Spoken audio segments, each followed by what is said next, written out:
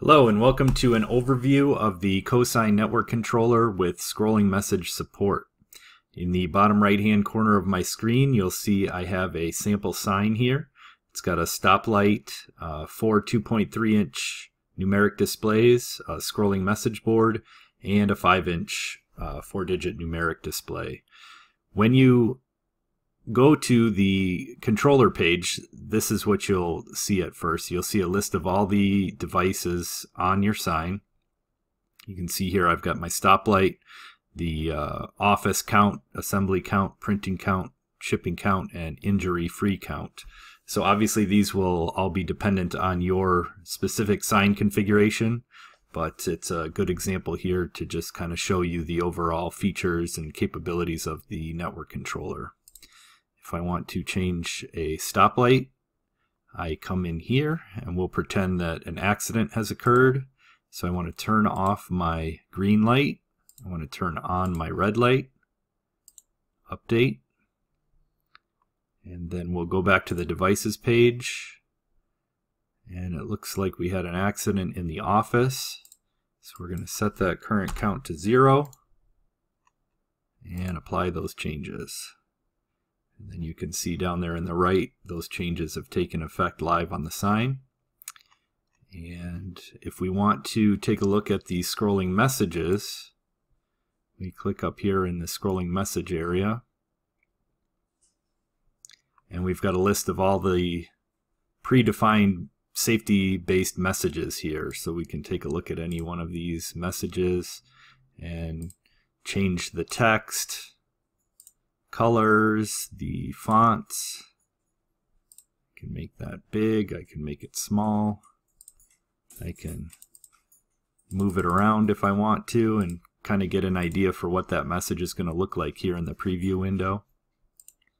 If I want to add a message, I just come up here and click New Message. I get a blank message down here that I can add text to. So I'm going to add a reminder, please be safe today. I'm going to add that text,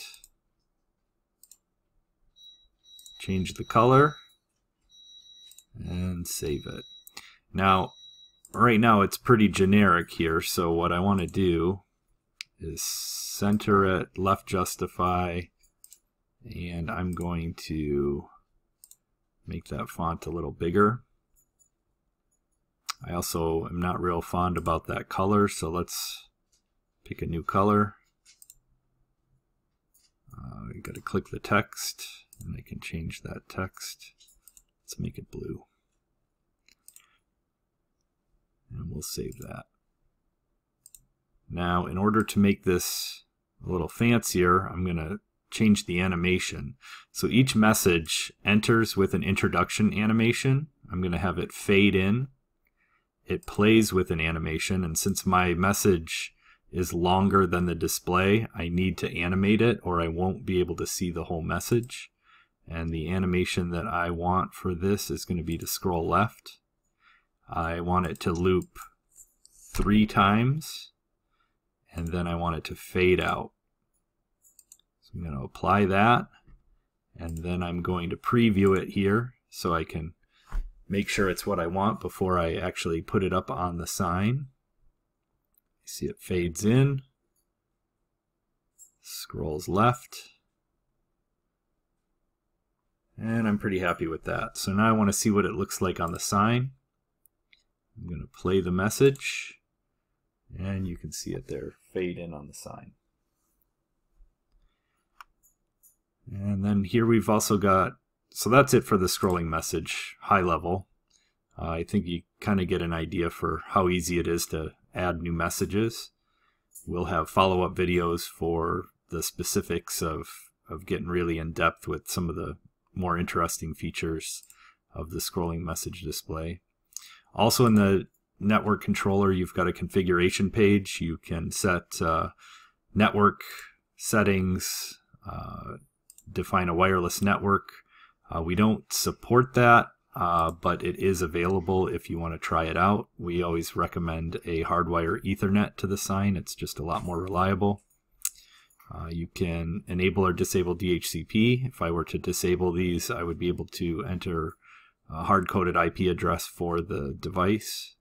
Again, we do not recommend that either. It's much better to have a DHCP reservation defined instead. And you can change the host name here.